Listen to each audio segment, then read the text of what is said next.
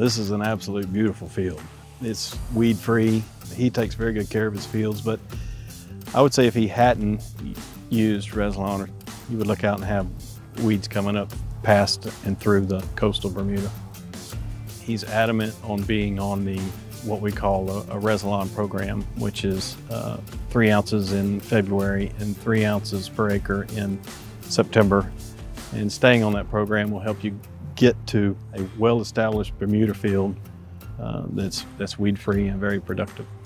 Rezilon is one of those chemistries that I call a game changer.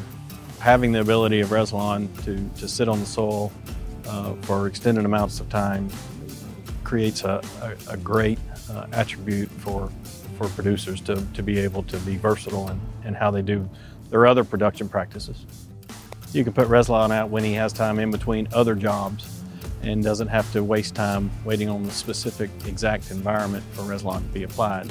You're also starting to see a little bit more weed resistance to herbicides and different compounds, where bringing Rezilon into this market is really part of the stewardship piece of weed control for warm season hay production. Rezilon is a product that actually and truly works.